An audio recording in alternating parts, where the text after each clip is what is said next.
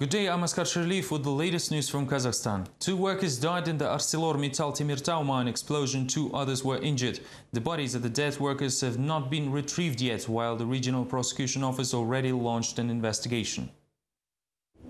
The accident at ArcelorMittal Temirtau mine in Karaganda left 2 workers sealed underground and 2 more injured. Since morning, the miners' families are crowding near the site. It's not yet known who exactly was left under the ground. The shift started at 5 in the morning and he never returned.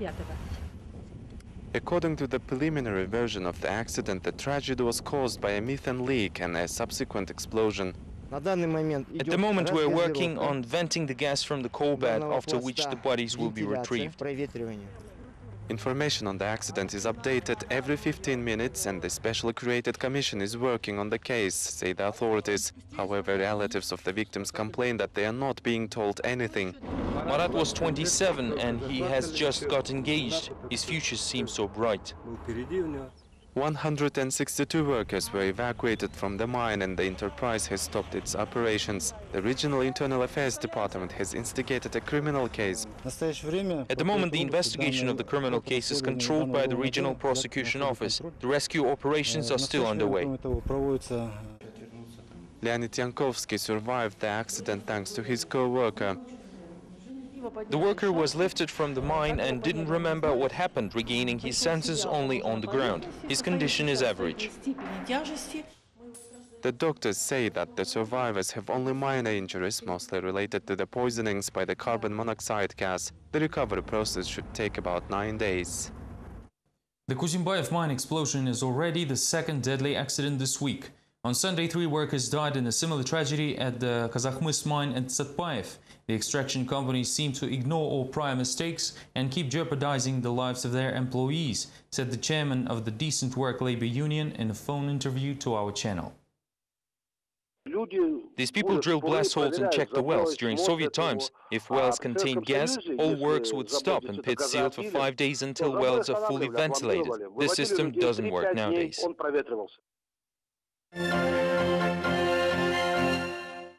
On Thursday, journalists Tatyana Trubacheva and Zhanna Baitelova held a protest action next to the Independence Monument in Almaty, demanding President Nursultan Nazarbayev to resign. Find out more from the next report.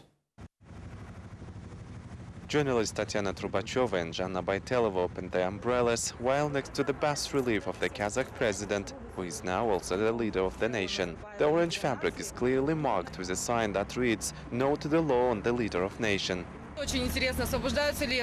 I wonder whether this law also applies to his wives.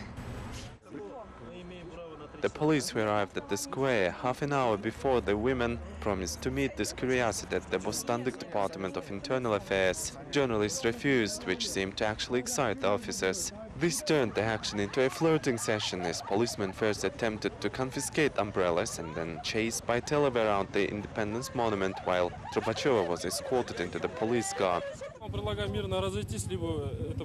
I suggest you to disperse in orderly fashion, otherwise it will be considered an unsanctioned rally. The lone Zhanna Baitelova decided not to tempt her fate, beat the prosecutor and left the scene with her other colleagues. Personally, I am against Nazarbayev not only as the nation's leader, but as the country's president too. He has been ruling for 21 years and needs to leave. Baitelova, however, was not able to avoid the prosecution as 1 hour later she was served a summons and reunited with Trubacheva. Both activists were released late in the day and their hearings is scheduled for Friday. A street musician from Astana filed a lawsuit against Kazakh President. Adilkhan Bazarbayev claims his constitutional rights for labor are being violated. In days of preparation for the president's anniversary, he was prohibited to play dombra in one of the capital's underground walkways.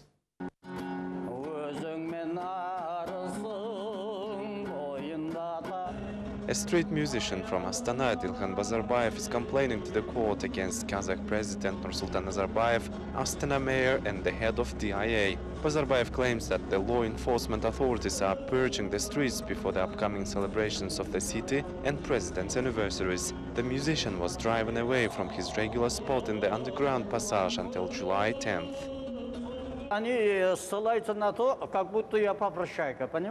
They say that I look like a beggar, but I explain to them that I'm not. Beggars do nothing, whereas I sing and make money this way. In response, the General Prosecutor's Office says that no one bans singing in Kazakhstan so far. Even the official representatives of the office, Nurgaulet Suindikov, is not sure why the police are not allowing the street musicians to do their job.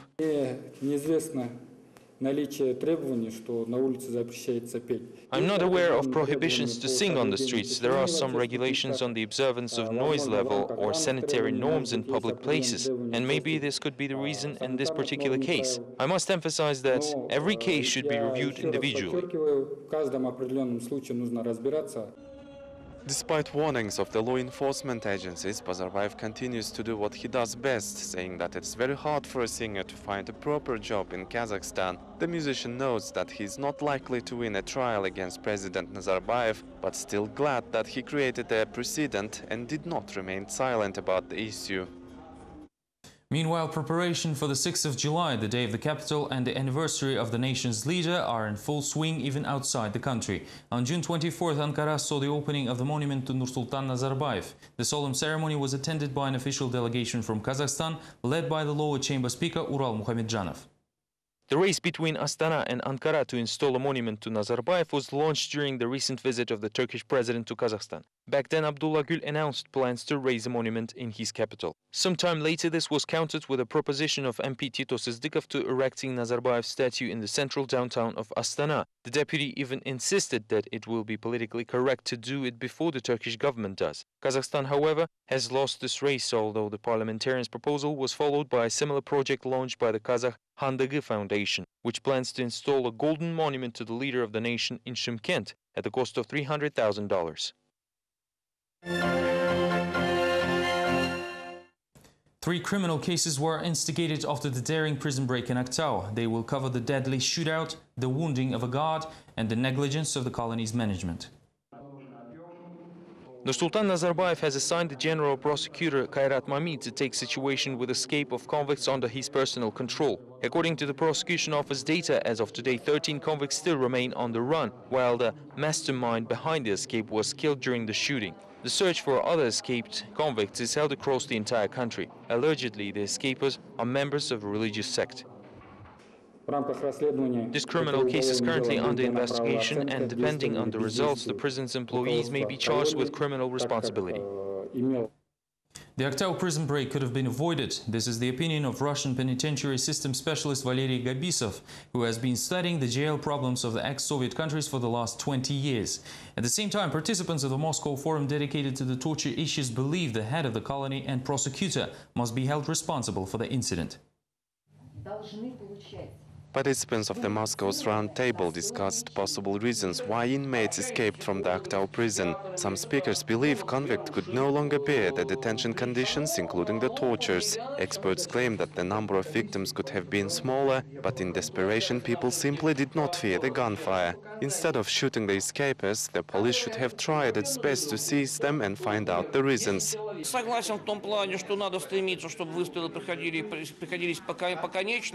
Perhaps the guards could have used non-lethal weapons or shoot escapers in the limbs. At the same time, letting convicts out and then catching them through operative measures is also a dead end. Kazakh authorities, who showed its incapability to control the country's prisons, are now facing this dead end indeed. Meanwhile, it's obvious that the authorities in jails belong to convicts themselves, with imprisoned kingpins acting like presidents. I assure you, had the prosecutor actually did his job, all this could have been avoided. He should have spoke to each of the convicts personally, and normally he is supposed to keep prisoners like these under his personal control.